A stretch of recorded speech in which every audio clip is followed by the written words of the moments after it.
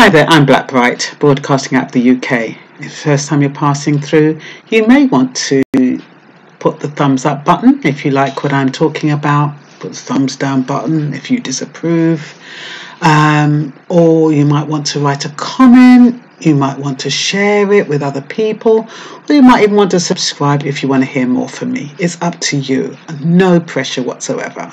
Existing subscribers, thank you for your support, thank you for your comments, thank you for giving me questions and suggesting topics that you would like me to talk about.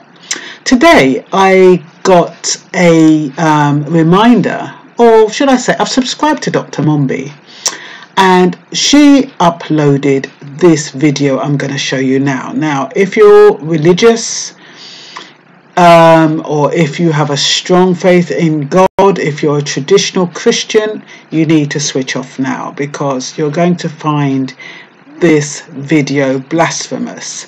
However, I felt I needed to share it because I find it interesting. I think it's an individual's point of view, and I will welcome your comments. Just a little background: to start off a church, you do not need any qualifications. Technically, you should be ordained, but you do not have to be ordained. And all you need is to have a business plan. You just need to get a team together. You find a place of worship. And I think you just need some money to just get yourself started. And that's it. Bob's your uncle. In America, you don't pay property tax, you don't pay income tax, you don't pay land tax. You pay a tax, but you know, for the majority of it, you don't pay the main taxes that cost the most money. In the UK, a pastor will be put in self-employment.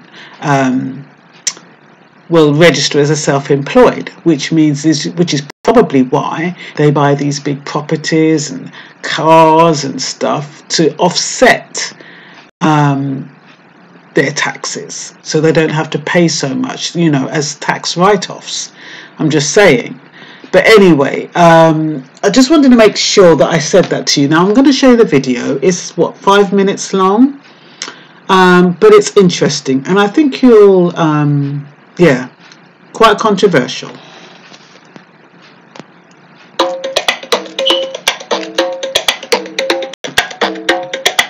Christianity is a business. Yeah. Jesus is the product. Christians are the customers.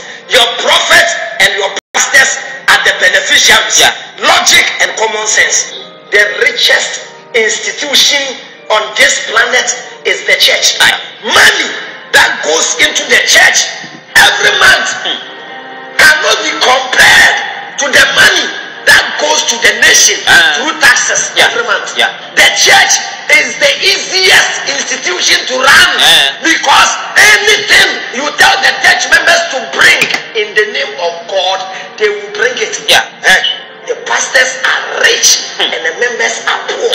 Even before you see this man of God, you have to pay consultation fee. Are you a doctor? These pastors are owning companies. No wonder they have started buying private jets. 2019 Rolls Royce. What are you telling me? People with credential, university graduates with their masters are sitting in these churches and they are playing with your mind. It is true. The pastor told you don't use logic in the church. Being a Christian means enter without your brain. When you use the brain in the church, it doesn't work. Once you can't hit God, you are a thief. God doesn't need money. Human beings need money to serve human beings. Once you target God, says you are a thief. You are a scam. These people promise you blessing. When you bring money, they are scamming you in the name of a God who doesn't exist. You can't bless God with your money. If he gave you the money, what does he need your money for? That's how they make money from you. They buy private jets. Some pastors have mansions in Dubai. Some have mansions in the United States, Britain, Canada, Spain. Your pastors go on holidays. Some go to Hawaii. Some go to Dubai for holidays and shopping. Where do you go for holidays? These scammers. It is because of the religious people, the Christians, the prophets, and the so-called useless leaders, the African leaders.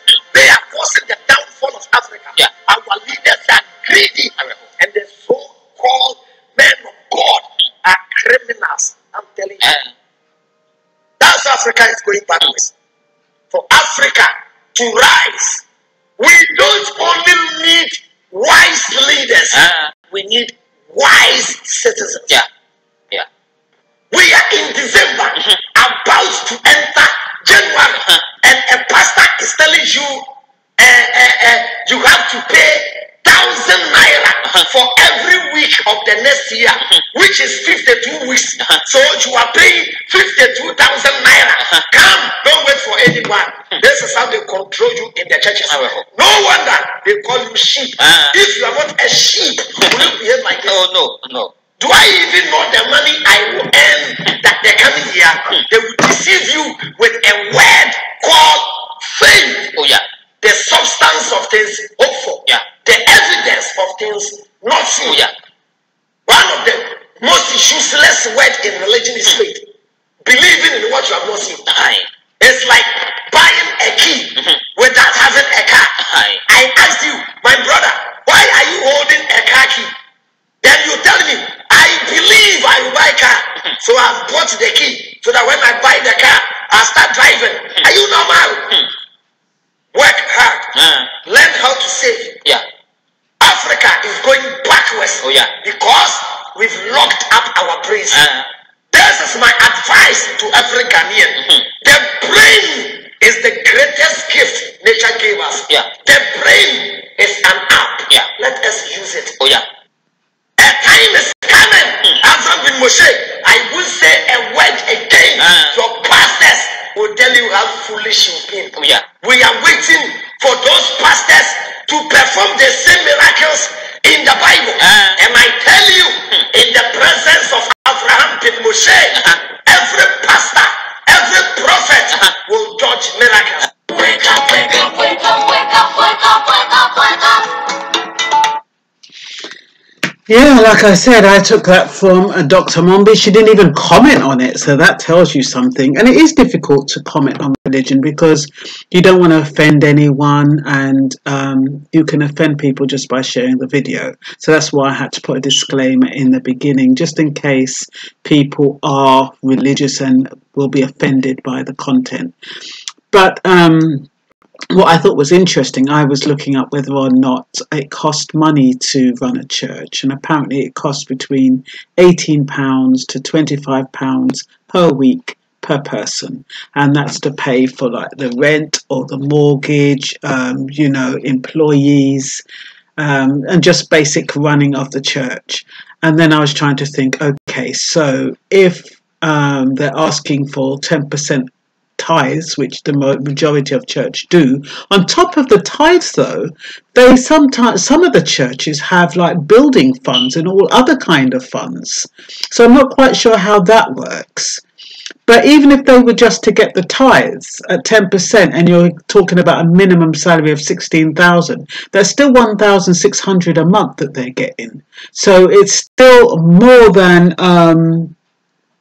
Well, it probably breaks even if your salary is about 16,000, but you'll get a lot of people whose salary is above that. And I guess you'll get some people who can't afford to pay anything, so it might balance out. But I think it is when you see pastors driving, brand new Rolls Royces, and they have private jets and private planes and big houses on the hill, and you're there struggling. Why this gentleman is saying that they're scamming in the name of the Lord. What else do I say? Also, what I find with churches quite interesting is you have intellectuals in the audience, you have intelligent people, and everybody, it's almost like, I guess, if everybody spoke out, the church wouldn't finish. But I think it's interesting that the pastor speaks and everybody listens. Nobody asks a question. Nobody asks for clarity. Nobody challenges the pastor on what he said. And the thing is that we all have different points of view. So I think it's interesting that I guess it's protocol that people aren't allowed to speak, because I guess it would kind of need some discipline. But I think it would be really good if pastors did say allow one person per week to ask a question on what they've discussed or what they've talked about. And you kind of talk about it and debate it and find out, whether or not the different points of view. I think that would be really interesting. But like he was saying, he said the people are like sheep. They're followers. They're obedient. And pastors rely on obedient audiences, on congregation. They rely on them just saying, listen, we need X amount. You have to give us X amount. And people don't question it. They just give what they're told they're supposed to give. What else did I want to say? I thought it was interesting. He was saying that pastors in Africa, to speak to them, you have to pay a consultation fee. Honestly, that is not good. And can you imagine how much that consultation fee is? I mean, like he said, it's like a business. I don't think it's that bad in the UK, but he was talking about Africa, how it's a big business over there. And, faith, how faith, people give money on faith. Sometimes it's like when people do the lottery. Some people, they pay a couple of quid or 10 quid hoping to win the lottery. And they pay it on faith, don't they? Thinking, I'm going to choose these numbers and I might win something. The same way they might be using their last few shekels, giving it into the collection and believing when the pastor says, when you pay, you're going to get 7 times as much or 100 times more than what you put in. And I never hear any success stories. I've never been to a church that said, I put in £70 this month and I got 700 or something similar. You don't hear those kind of stories, to know whether or not when people are struggling and they do put in their last few pennies and they are, they haven't paid their rent or whatever, do they get 7 times? And if they don't, what makes them keep putting in every month? Is it because they hope that at some point they're going to get it? So I don't know. I just thought his viewpoint was interesting, and that's all I'm going to say, really. Did I say ordained? I don't think. Oh yeah, I think I spoke about self-employment, didn't I? They don't.